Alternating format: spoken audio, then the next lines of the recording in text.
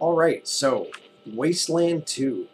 Man, I've been waiting for this game for a while. It's been on available on early access for like, I don't know, like maybe a year now or close to a year. But I wouldn't touch it on early access because with a game like this where it's like really story based, I don't want my initial impressions of a game like this to be that of an unfinished product. So I stuck it on my wish list and I waited for it to come off of early access, which it did today. So Wasteland 2, if you're unfamiliar, Wasteland came out like way back in the 80s.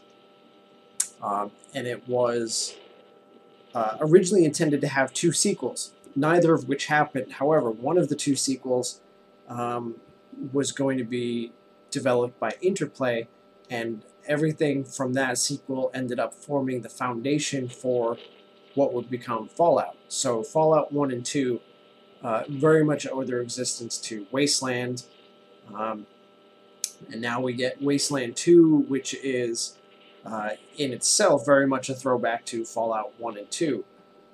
So if you loved, and Fallout 1 and 2 are some of my favorite, not only just some of my favorite role-playing games ever, but just some of my favorite games ever. You know, Fallout 3 is great, but it's really its own. It's so different that it's really its own kind of thing. And so Wasteland 2 is very much like what the first 2 Fallout games were. You know, isometric, post-apocalyptic, turn-based, tactical, you know, squad-based. Quite a bit of humor, actually. I wasn't expecting that from Wasteland 2, but it does have a great sense of humor. So I just started playing today. I played once. It didn't go very well. I got annihilated, but it taught me a little bit about the game. So first, right off the bat, I'm going to tell you that the way to play this game, in my opinion, is to let the game teach you how to play it through trial and error. It's kind of how I played XCOM. Enemy Unknown, when it came out, was, you know, I just put it on a hard difficulty, and, you know, yeah, so for like the first 10 or 15 times or whatever, I got demolished. But every time, I got a little bit further and learned a little bit more about the game. So that's how I'm approaching Wasteland 2. So I played it once, you know, and the other thing is, here, I'm going to go ahead and get into new game. The other thing that it taught me is that you are going to live and die by the squad that you create. So first thing you do is you get to this screen. It's going to give you a whole bunch of pre-made stuff. I don't do that. I'm going to make custom guys. So hopefully I can get through this pretty quickly. So I am going to start with my leader. I'm going to give him some decent charisma, a little bit of speed, coordination, and we'll say awareness. And then he's going to rock assault rifles. What else? Okay, and then he's going to be my negotiator. We're going to go with hard ass. See, you have 3 options for dialogue specific skills. You have hard ass, if you want to be a dick to people. Kiss ass, pretty self-explanatory, and smart ass. It's kind of like, you know, the silver tongue, but we're going to go with hard ass. And what else do we want him to have? Leadership, definitely. Put some leadership here. Leadership basically gives like an AoE buff. And finally, we will let him...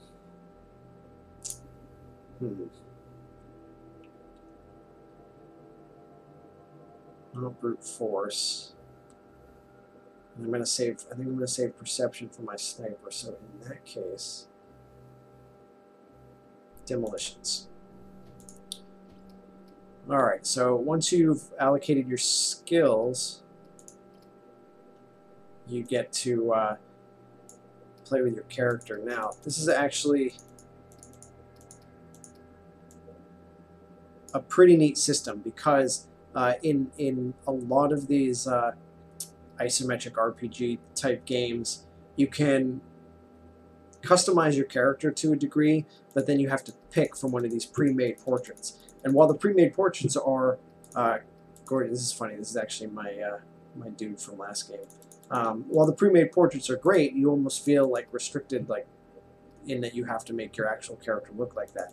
Instead, once you've crafted your guy, let me see here. I'm gonna make the same kind of guy. Where's my handlebar mustache? There we go. This creepy looking fucker, huh? Torso. There's actually a lot of options. It's pretty cool for customization here. So yeah, we'll go ahead and do that. Let me go look at my other guy. Okay, very similar. We got foot legs. I'll give him pants with like the cod piece. And then you could do things like size. I'm gonna keep my guys kind of average. Keep him pasty white. Change the sky. This really has to do with your snapshot. Now, wait till he looks over in my direction a little bit, and plow. See, there you go. Now that is the icon that's going to show up every time you know, you're in dialogue or conversing, which is great because it looks exactly like the character model. We'll make him 31. He will be atheist. He's going to smoke coffin nails, and we'll leave him as American. You can fill out a biography. I'm not going to bother at this particular junction. Now, we will make a sniper. So we want coordination, awareness, and luck, because we want that crit chance. Speed.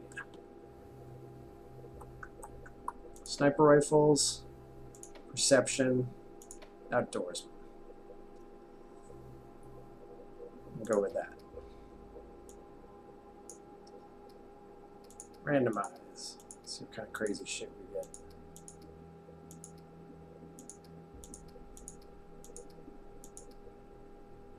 That's kind of cool. I want a different head though. There was a hood. There we go.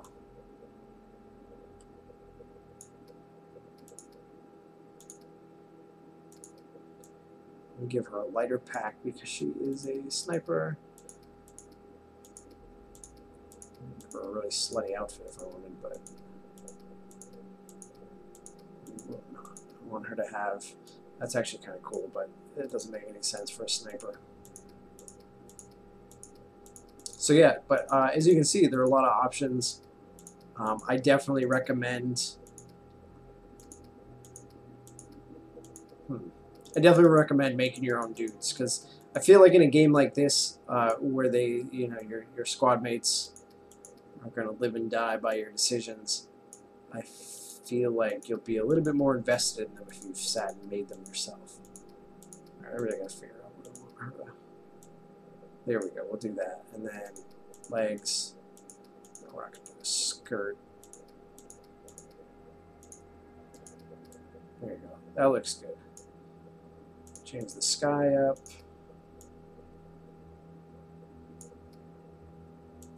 Snapshot. Good.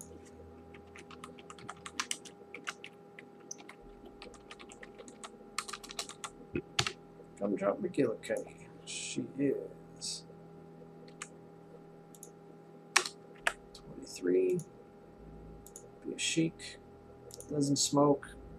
And she will be obviously Arabic.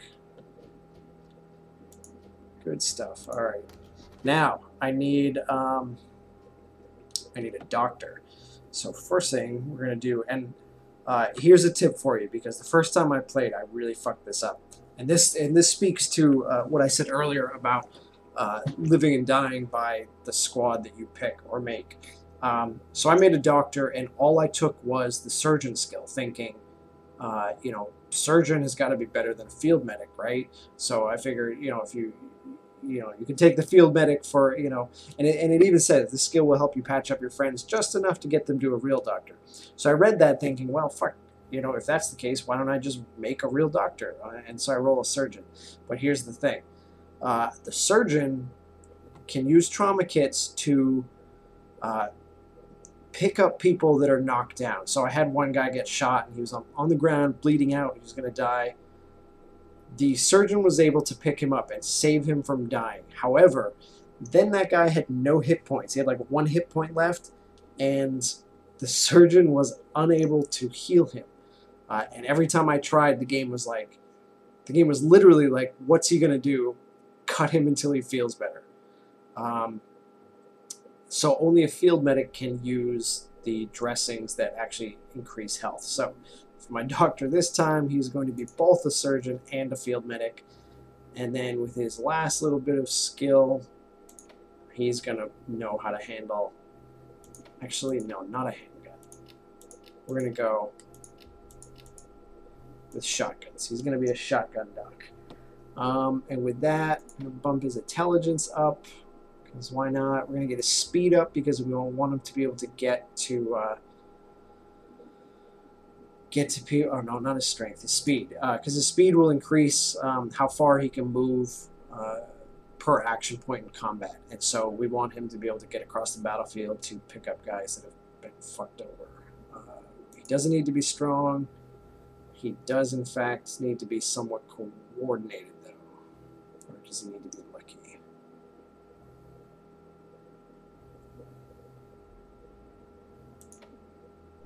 Yeah, we'll make him lucky. Alright.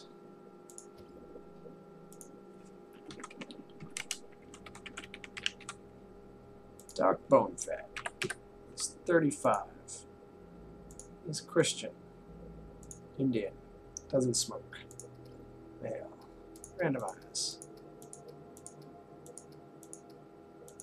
So I get a guy that looks vaguely Indian. Yeah, but again, you can see by the randomize, there's some pretty cool combinations here.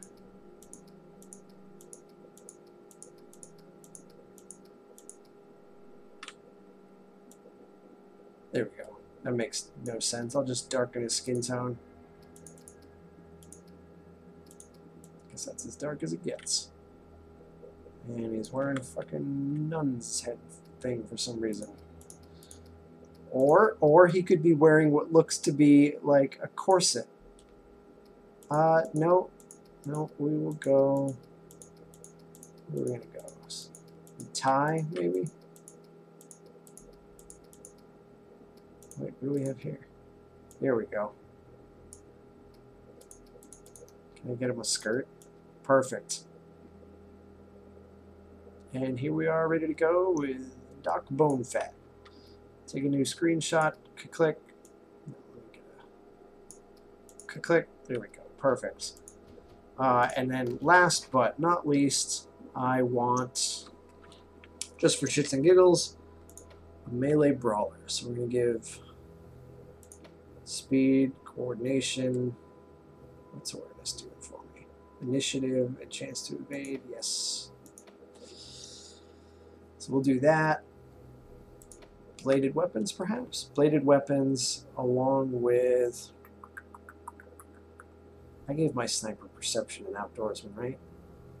So we will let my...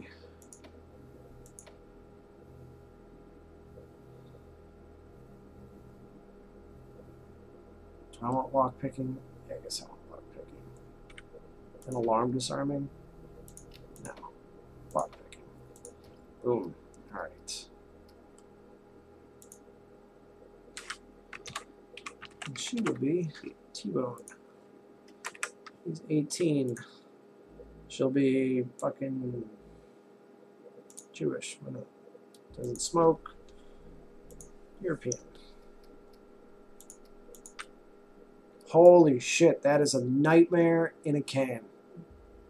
Yeah, fuck it. We'll do that. Boom. Ugh. Alright, and so there we go. Now I have a squad. You're ready to get into the game. On season. Yeah, why not? You can, I believe you can also export your guy. So if you can make a guy that you particularly like and you can export him and then use him when you inevitably get destroyed by the game.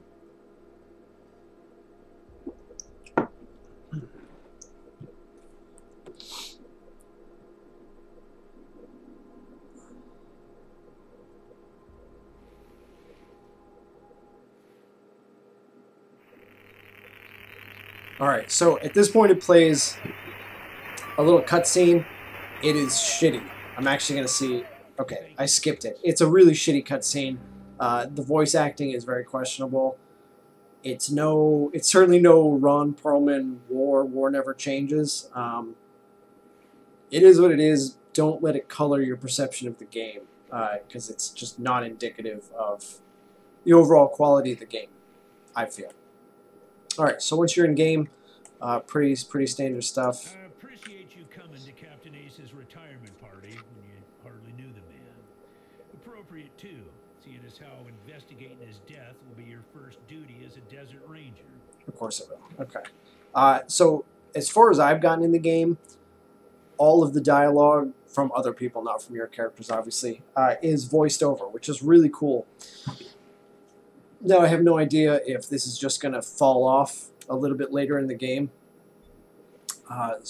or and you'll just start having to do reading. But at least for the beginning part, everything is voiced over, so that was fairly impressive. The UI is great. The UI is fairly reminiscent of post-apocalyptic Fallout style. The whole thing is just going to feel like Fallout 1 and 2. A little bit more like Fallout 2 than Fallout 1. So right then and there, if you love Fallout 1 and 2 as much as I do, this game is definitely going to be something you want to look into. Now, when you're talking, during his dialogue, it'll highlight certain keywords. This is how you, rather than just giving you a list of questions to ask, this is how you ask questions. You highlight the keywords. Ace had been trying to locate a faint radio signal, which is lately... See, now that just opened up a whole bunch more options for me to ask about. I'm just going to start talking to him. You can... it's all incredibly interesting and important, etc., etc. Mission. Search the area where Ace's body was found. Ace's death must be... Yes, call in on your radio. Once you prove yourself, okay, so will be your new home. Consider this mission the final test of your training. If you succeed, you are welcome within our walls. If you fail, then you aren't cut out to be a desert ranger, and we won't let you in. All right, so every so often some of these keywords will trigger a potential response. Basically a hard-ass, kiss-ass, or smart-ass response. So you want to make sure that the character with that trait, like the only, so Cupcake's the only character I have that I put any of that dialogue skill into. So he has hard-ass skill of 1, so obviously I'm going to hard-ass my answer. And that's the other thing, is like whoever's currently selected will actually be the one. T-Bone is fucking hideous. Will actually be... Oh, did I seriously spell his last name wrong? Fucking Midgraw. It's supposed to be Midgraw. Whatever. He's going to die very shortly anyway. Yeah, so whoever selected will be the one that's actually answering.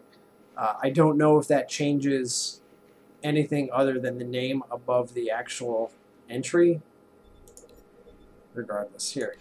The hard-ass approach, huh? Yes, the hard-ass approach. Well, you might get what you want from some folks in the Waste through intimidation. Alright, so obviously this guy is not going to be intimidated, but out in the world that would have succeeded. So, goodbye. Shut up. Alright, so this is very much Fallout, where it shows you the map.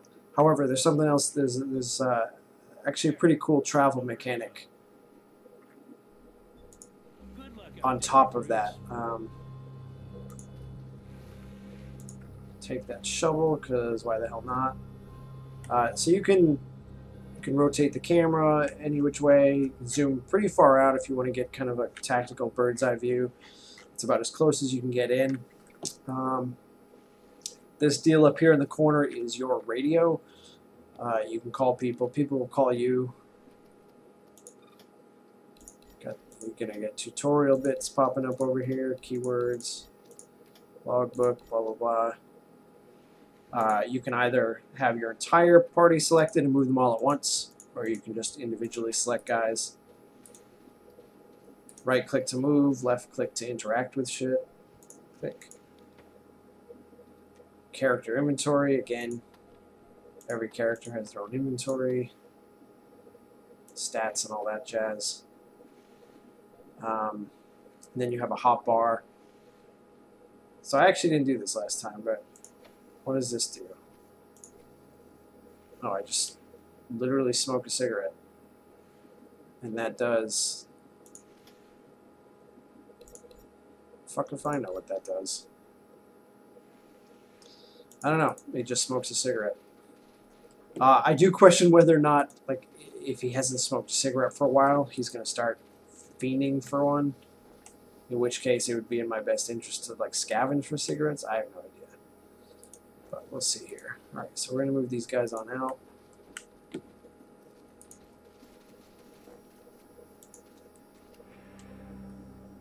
Alright.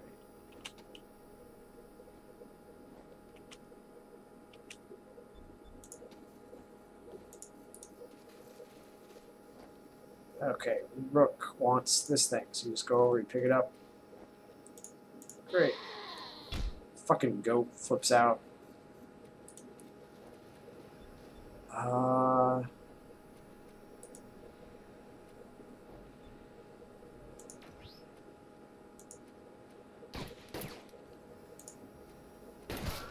Fuck you, goat. Bloody tuft of fur.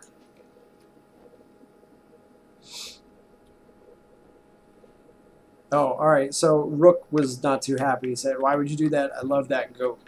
You're jerks. Yeah, we are jerks. So here's the thing. The game is going to give you a lot of really great exposition about events over on this little news feed in the lower right-hand corner. It's going to tell you it's your combat log, it's a lot of your dialogue, and it almost takes on like a dungeon master aspect in that you know, when you get into a certain area, it might explain to you what your characters see in a very kind of flavorful way. So you want to pay attention to it, but it's going to be weird at first, kind of remembering to look at it, especially if you play MMOs and you get very used to just kind of ignoring the chat box, which would be in a very similar location. But you do want to try to remember to read it because, again, there's a lot of you know, there's a lot of flavor, there's a lot of information, but also just the way that it tells you about the combat. You know, Cupcake's bullets rip through Aberforth, that apparently being the goat's name, inflicting 10 points of damage, blasting it into chunks of steaming meat. There was at one point in my last play where my doctor fired a shotgun, and it was like the shotgun spray, you know, rips through its target like an ejaculation of death or something like that. But all in all, it's definitely worth trying to kind of pay attention down there, and you'll see in a minute that that it's not even just optional; it's kind of almost required.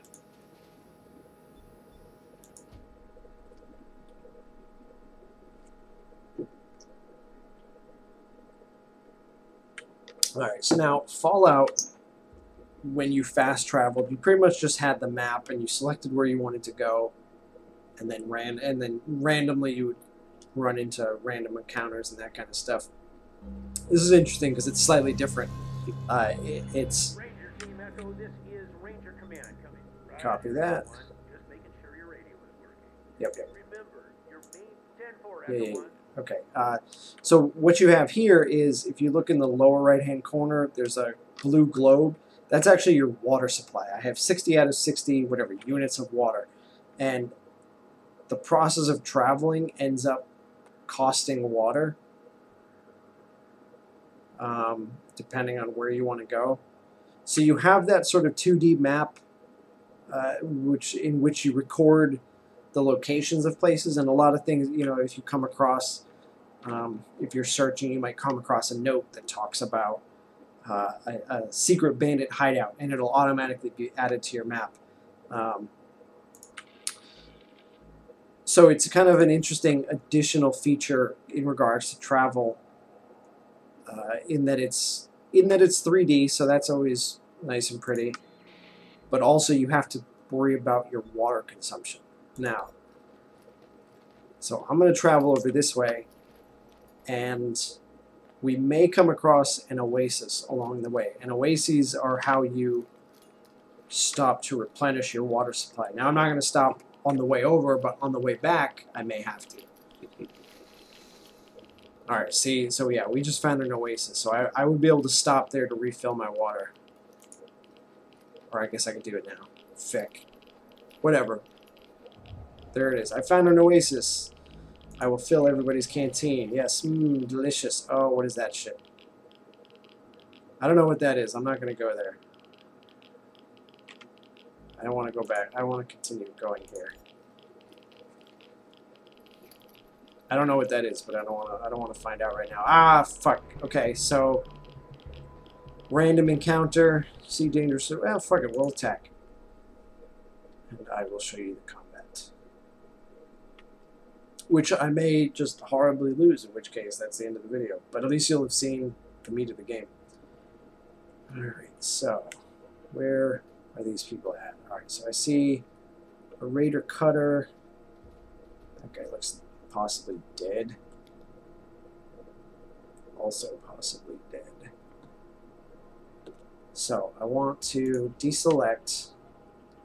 I want to make sure that my sniper gets to post up in a good position here. Just going to crouch. Oh, alright, so we triggered. That's fine. Oh, shit. Alright. Alright, so T-Bone rolled first in initiative, which means you can see up here the order of activation. So T-Bone gets to go, and then my sniper gets to go. So I can move her up. Wow, this guy's decked out in full armor, huh? Damn it. Okay, so here's something else that's kind of got an interesting mechanic. On top of, here are your action points, end turn, some of the pertinent information you're going to need, different things you can do, like aim for a headshot, stand, or whatever. But every weapon is going to have a optimal range. Like, so if your character started here, the hunting rifle is just useless at super close range. You're not going to be able to hit shit with the rifle. But then you get into the sweet spot over here where everything that's in green is good, and then it starts to fall off again at super long distance. And again, that tells you the maximum or the optimal range is 5 to 23 meters. These little red dots are the various enemies that you can currently see and where they fall within your optimal range meter. So that's really handy for just at a glance telling you what your best target might be. So in our case, it's going to be him. I could... Oh, an ambush, from what I can tell, it basically...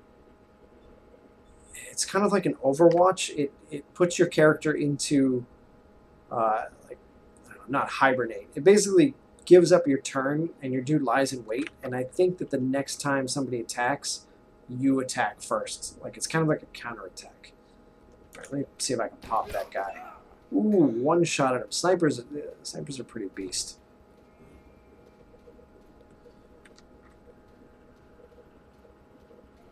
Alright, not bad. So they had to use up all of their jazz moving. And he's just going to... Cupcake McGraw howls with rage as a shot on a raider cutter goes wide. And I can't do anything, so I'll just end the turn. And move my doctor here. And see, he's got a shotgun, so he's got a spray.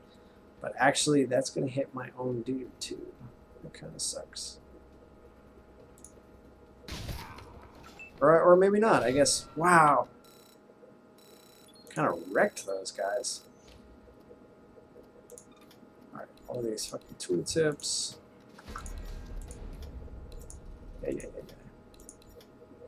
Yeah. Okay, delicious. Alright, and then select the entire party again. And now I get to loot my shit. Yoink. Yoink, yoink, yoink. So that's nice too, is it just automatically cycles to the next lootable object nearby.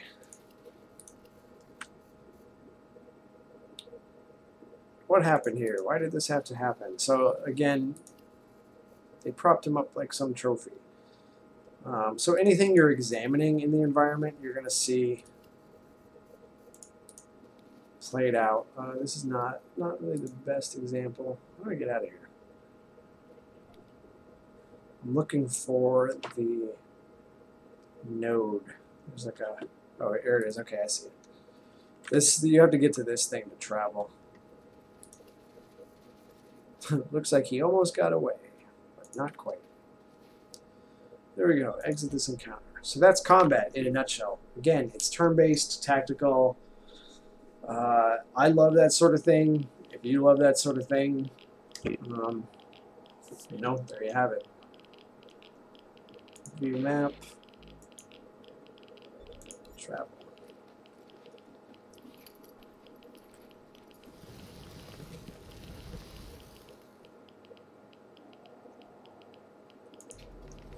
Yes, I want to enter the radio tower.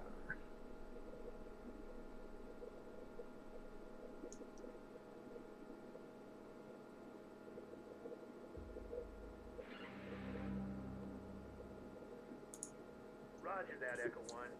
When you reach the area where Ace's body was found, give it a good going over. Folks that picked him up said it looked like he crawled there. Copy that. Echo 1. Alright, so basically I'm looking for this where one of our ranger dudes got killed, and I gotta go find out what's up with that.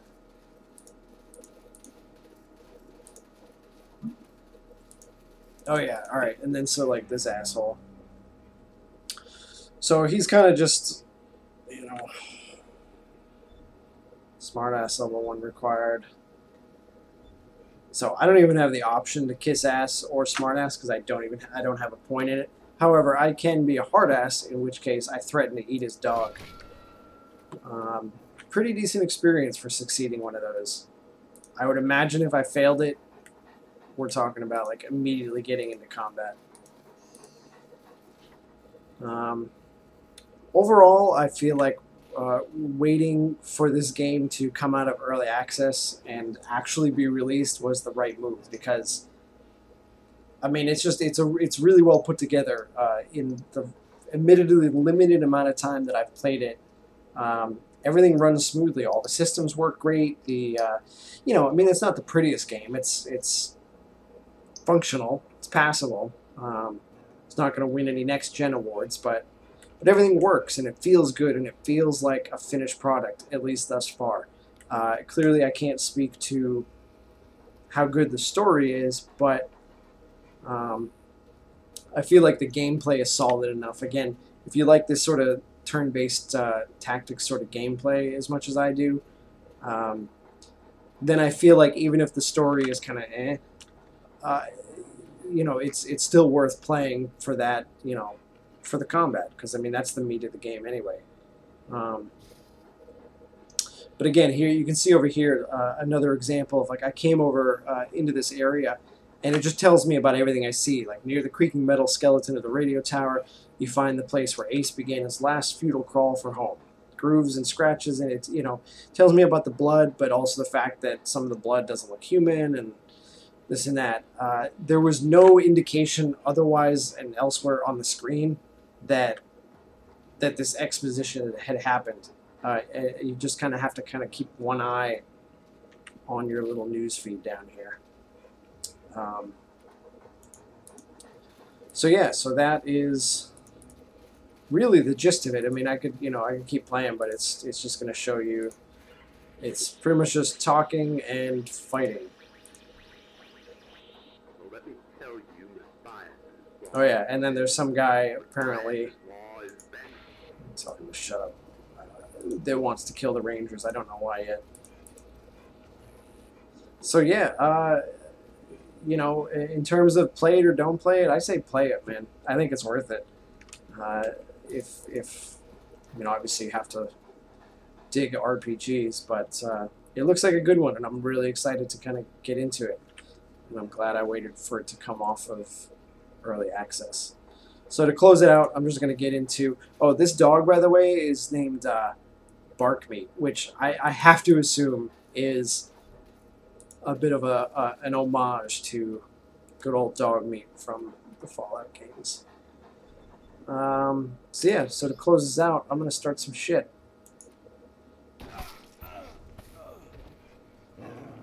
Oh! Oh, his head! Oh, that's too bad.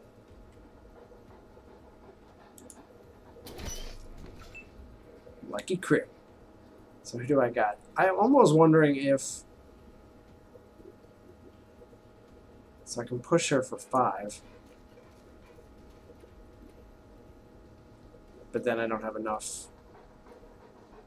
Yeah, so I don't know. I'm still on the fence about having a melee.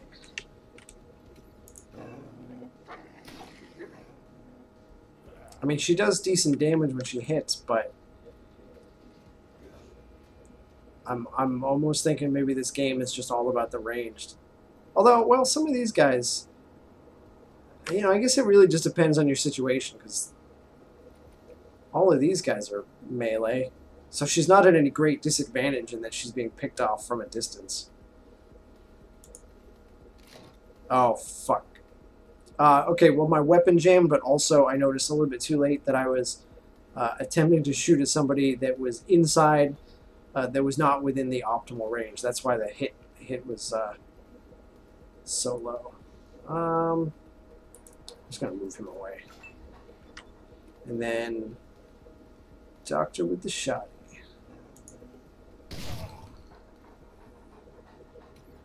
Enter. See, with the hunter rifle.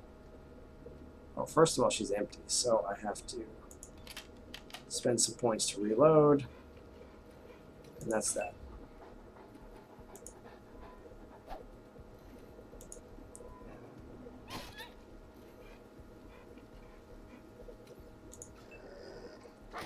Not really selling your usefulness, T-Bone.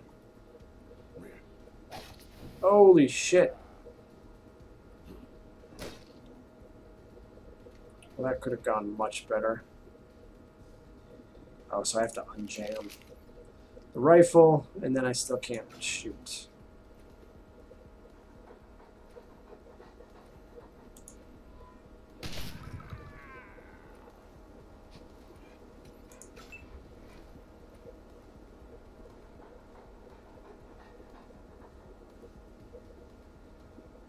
I haven't quite figured this out, why my sniper only gets to move in a cross pattern.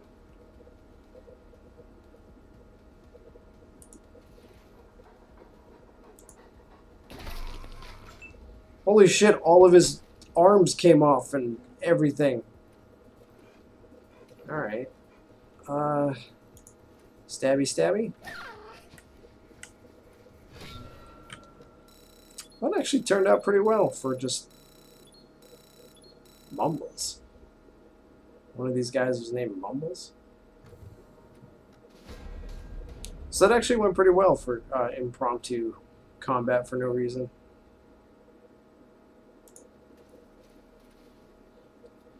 Oh, dog collar. Take all. Take all.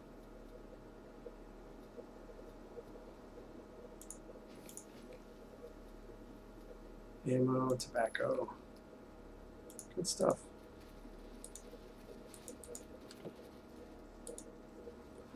So yeah, there you have it. Wasteland 2. It's out on Steam now.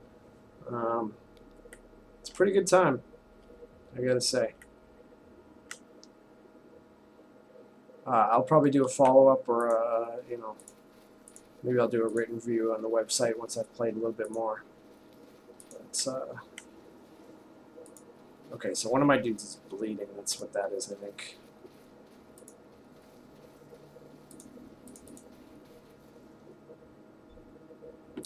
Yeah, there's caves to explore and whatnot. The developers are saying 70 hours to complete a single playthrough, assuming I assume that's if you just do everything and take your time and wander. So for 40 bucks, I mean, if you get 70 hours of gameplay out of it, that seems like a pretty good value to me.